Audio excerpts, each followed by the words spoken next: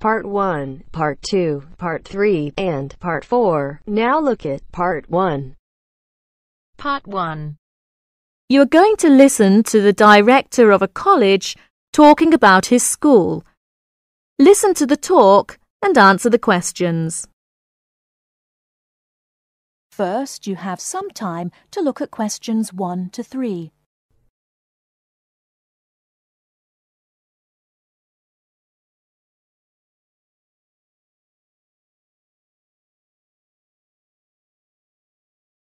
Now we shall begin. You should answer the questions as you listen, because you will not hear the recording a second time.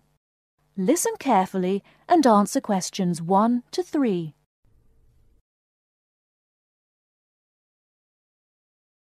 Many of you already have a reasonably firm idea of the general subject area you wish to study. Others are more open and searching for ideas. Whatever your situation, I hope you find that we have a course that meets your needs. Our firm aim is to be a student-centred institution with a special emphasis on flexibility. This begins with our attitude to access. We judge people on their motivation and commitment to study as much as, if not more than, formal qualifications. This is reflected in the vitality and diversity of our student population. Some of our students come direct from sixth form or college. Before you hear the rest of the conversation, you have some time to look at questions 4 to 10.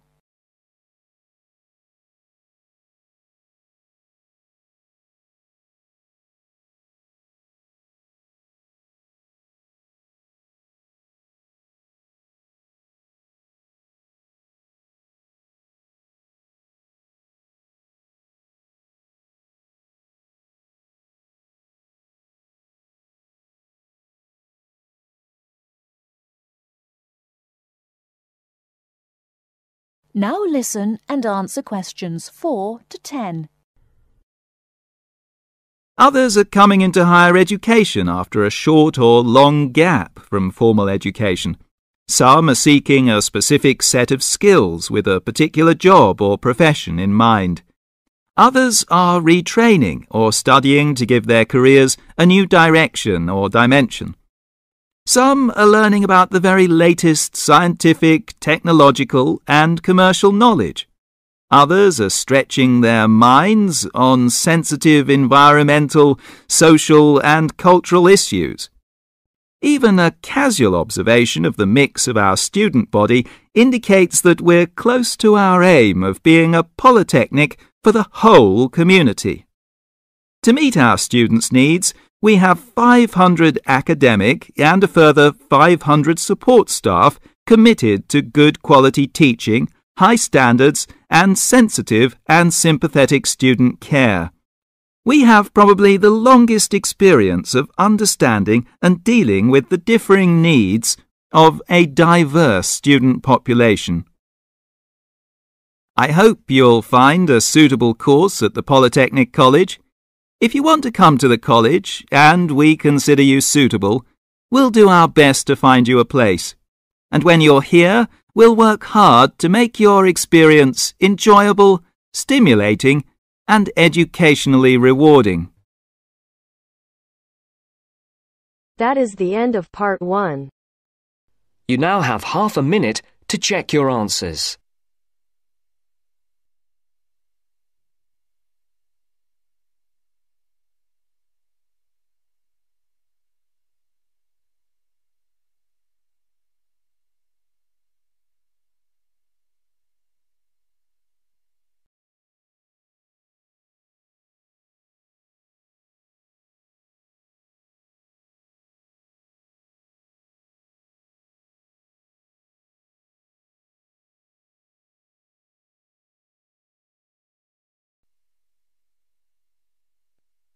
Now turns to Part 2.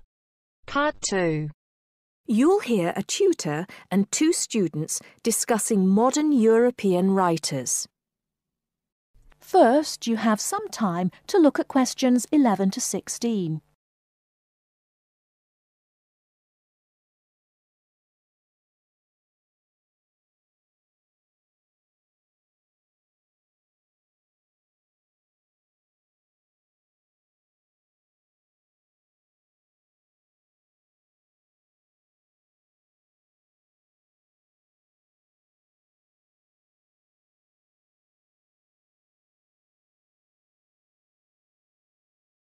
Now, listen carefully and answer questions 11 to 16.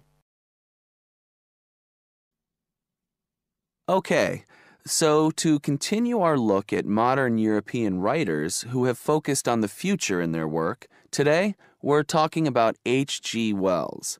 Last week, I asked you both to do some background research on Wells, which we're going to discuss now. Gitanjali, tell us about H.G. Wells. Right. So, H.G. Wells was a hugely successful British science fiction writer, writing at the end of the 19th and the start of the 20th century, and much of his work focused on predicting the future. Jason, do you think Wells was just using the future as a narrative device in his fiction? No. He really believed we can predict the future. In fact, he gave a speech at the Royal Institution in London in 1902 called The Discovery of the Future. And the point he was making was that by looking at what you know about the present and about science, it's quite possible to predict the future. Indeed. Gitanjali, do you think Wells was always optimistic in his predictions? Not at all. In fact, he varied in his predictions from being extremely pessimistic about the future to being optimistic. Interestingly, one theory I read links the attitude in Wells's work to his own health. When he was writing The Time Machine, which was published in 1895, he'd just been diagnosed with an incurable fatal disease. Not surprisingly, the book is very pessimistic, being about a dystopia in the future, a long time in the future, the year 802-701 in fact, where there are two races on Earth, the Morlocks and the Eloi, and the Morlocks actually eat the Eloi. I thought it was interesting, though, that it was H.G. Wells who actually came up with the phrase time machine. So despite being pessimistic, the work has had a lasting effect on our culture. Right. After The Time Machine, though, H.G. Wells didn't die, of course, and his recovery might be why he began to be a bit more optimistic about the future. So that brings us to his first utopia, Anticipations. Jason, tell us about that. Well, Anticipations, or to give it its full title, Anticipations of the Reaction of the Mechanical and Scientific Progress upon Human Life and Scientific Thought, was published in 1901 and was set in the New Republic of the year 2000. Some of the things Wells predicts are fairly close to our reality today, including 24-hour news, global telecommunications, and even a European Union. We'll come back to the accuracy of Wells's predictions a little later. Gitanjali, how was Wells's work received at the time? Well, although Wells was extremely successful, not everyone respected his work or his predictions. Another well-known science fiction writer, Jules Verne, viciously attacked him for works such as The First Man in the Moon, which Verne argued weren't rooted in scientific fact at all. That's right. Now, Wells wrote a number of other utopian visions of the future. Jason? Yes, in A Modern Utopia, published in 1905, his vision was of a world where there's no private property, where everyone has access to wonderful healthcare, and interestingly, where everyone's personal information is stored on cards in a central database outside Paris. Apart from the healthcare, I'm not sure everyone today would see that as a positive view of the future. Neither am I. And, on a similar note, Wells strongly believed in population control, and in The Shape of Things to Come, which was published in 1933, he sees, and supports a world where the population is kept at 2 billion. Once again, I'm not sure most people today would necessarily see that as a good thing. Before you hear the rest of the talk, you have some time to look at questions 17 to 20.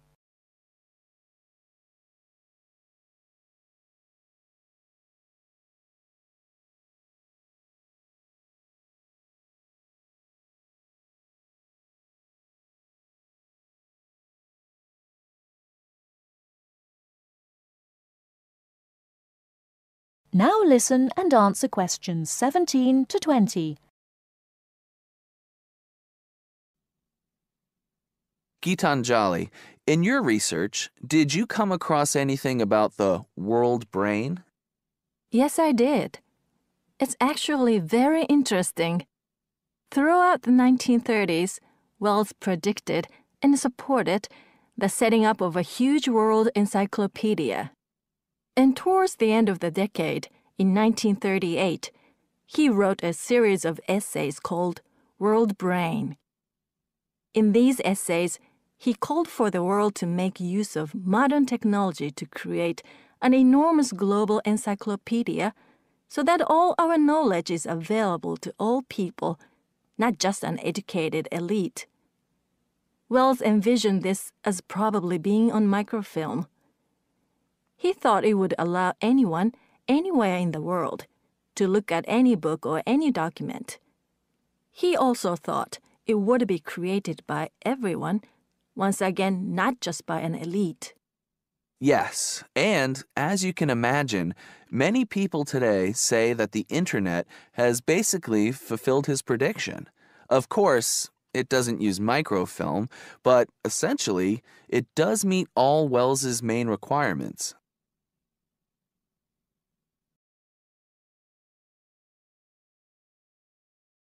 That is the end of part 2. You now have half a minute to check your answers.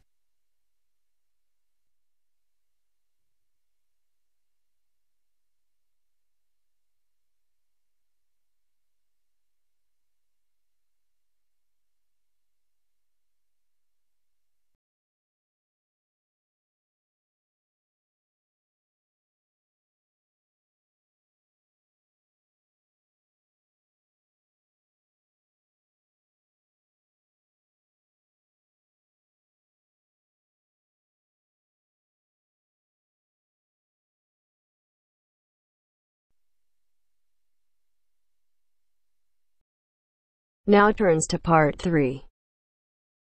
Part 3. You will hear two business studies students discussing a presentation they'll do on an article on working effectively in groups. First, you have some time to look at questions 21 to 26.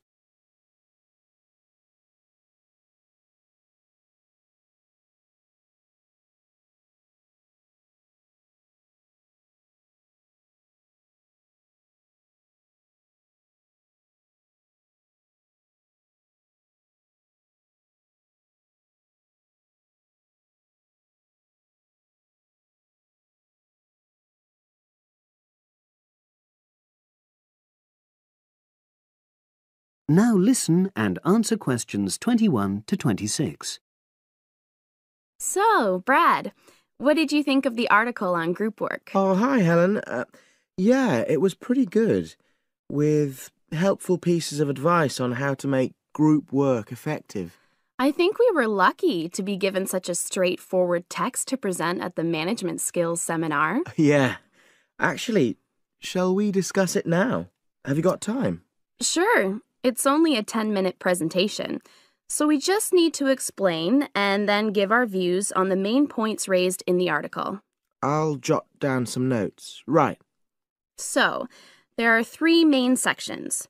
I suggest we start with listening. Yeah, effective listening in groups, because it's not something that's frequently covered on courses in our field. No, and we should say that in the presentation. Yeah. And also effective listening's pretty simple, you know. I don't think it's hard to learn. Well, people think it's easy, but in my experience, most of us tend to be very lazy listeners. Okay, I wouldn't argue with that. Something I do think we should emphasize is the power of the listener's posture, gestures, etc., in making speakers feel respected. Not that you're just waiting for them to finish before jumping in with your own ideas. Uh-huh. Okay, right. The next section is on goal setting. Let's make sure we're clear what the article says on this. Yeah. Well, firstly, it says that all group members must be given time to explain their own goals. That's it, yeah. And then, did it say that the whole group should agree on common goals? That's a bit too strong. It's more that everyone's agendas should be equally acceptable. But it does say that goals have to be realistic, Achievable within a particular time? You've got it. That's really what the article's saying. There isn't really any point in having ideals if group members know they won't come to anything within a reasonable period.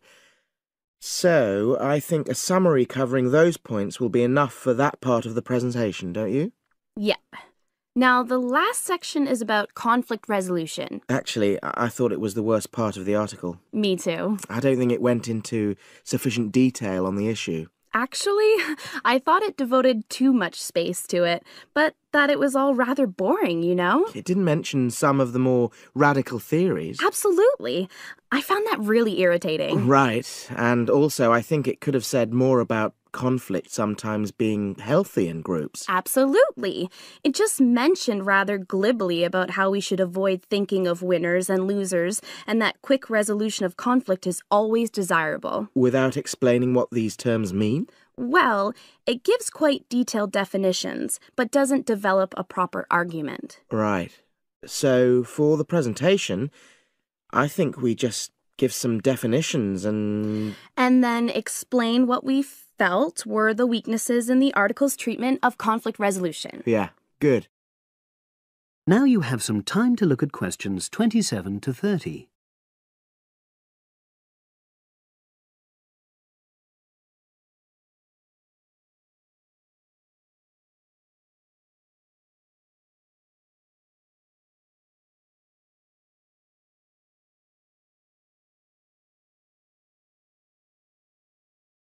Now listen and answer questions 27 to 30.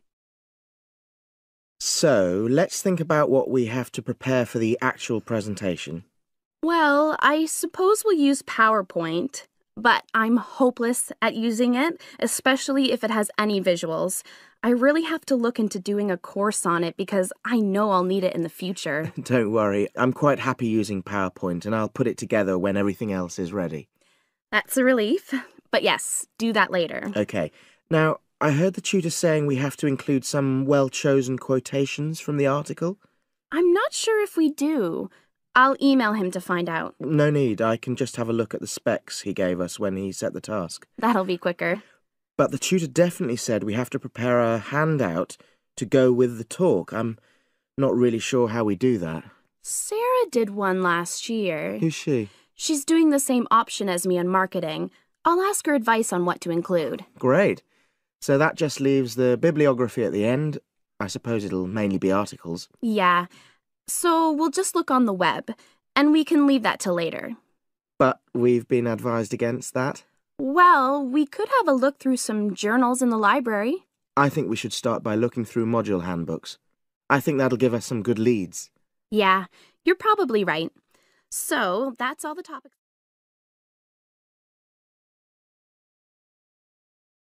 That is the end of part 3. You now have half a minute to check your answers.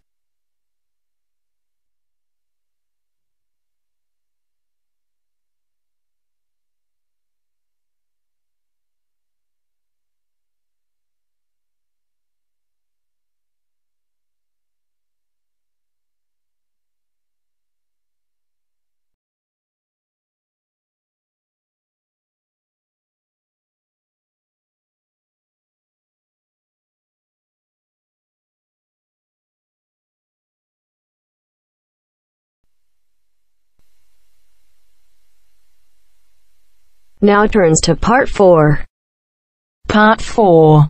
Hear an extract from a talk given by a lecturer from Management Department of a university on the topic Job Satisfaction.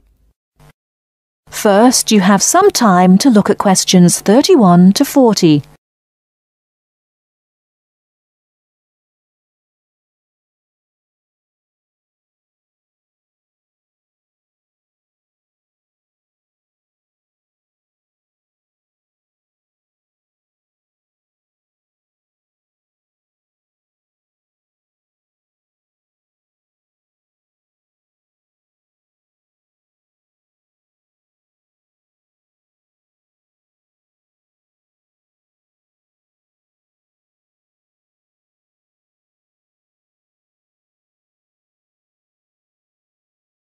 Now listen carefully and answer questions 31 to 40.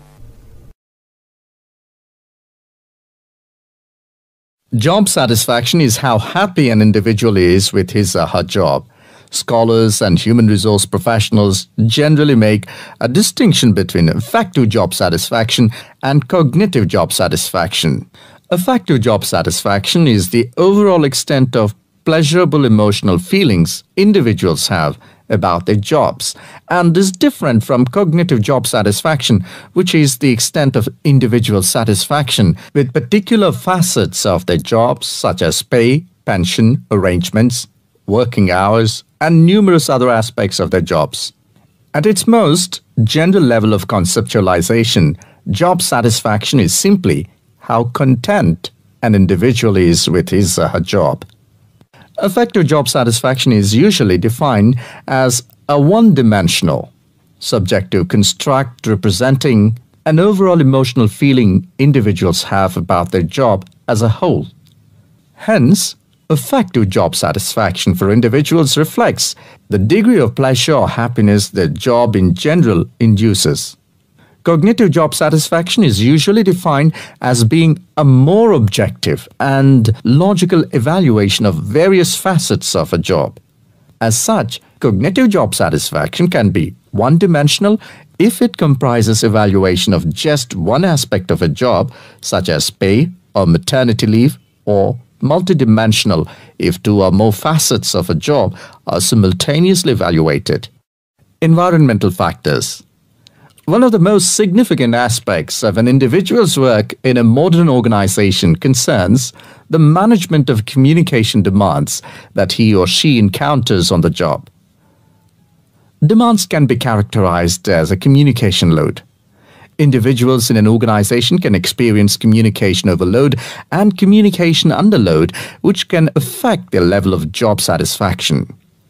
Communication overload can occur when an individual receives loads of message in a short period of time, which can result in unprocessed information, or when an individual faces more complex messages that are more difficult to process. Due to this process, given an individual's style of work and motivation to complete a task, when more inputs exist than outputs, the individual perceives a condition of overload which can be positively or negatively related to job satisfaction. In comparison, communication underload can occur when messages or inputs are sent below the individual's ability to process them. According to the ideas of communication overload and underload, if an individual does not receive enough input on the job or is unsuccessful in processing these inputs, the individual is more likely to become dissatisfied, aggravated, and unhappy with their work that leads to a low level of job satisfaction. Superior-subordinate communication. Superior-subordinate communication is an important influence on job satisfaction in the workplace. The way in which subordinates perceive a superior's behavior can positively or negatively influence job satisfaction.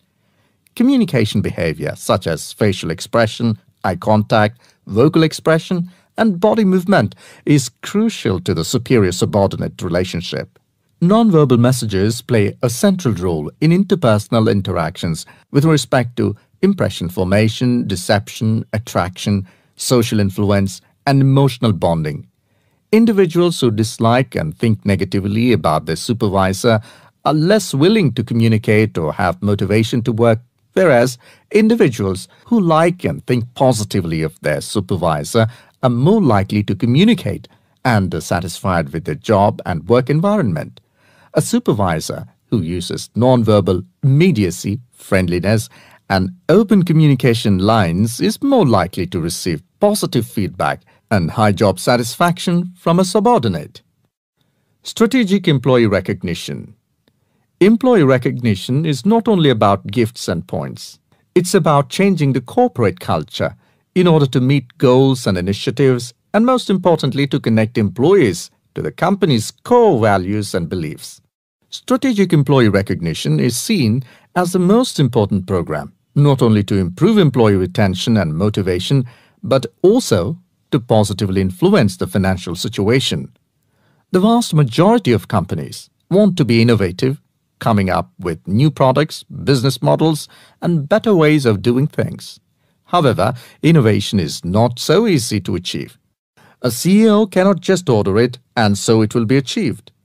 You have to carefully manage an organization so that over time, innovations will emerge. Individual factors. Mood and emotions form the effective element of job satisfaction. Moods tend to be long-lasting, but often weaker states of uncertain origins, while emotions are often more intense, short-lived, and have a clear object or cause.